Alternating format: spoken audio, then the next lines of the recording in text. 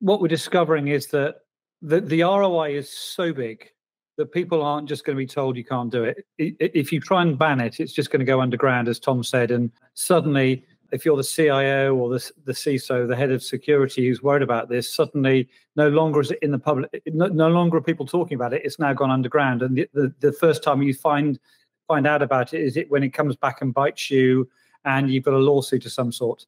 So I think it's about getting some sensible policies and understanding that this stuff, AI is not going to replace jobs. It's going to actually make people work better. But there are some quite narrow use cases. And let's work out what those use cases are, number one. Number two, let's find out who in the organization is using it and have an open discussion and go, okay, right, you three people are really excited about it. You go off and find some great use cases and come back to us. So lean into it and embrace it rather than going, we shouldn't be using this.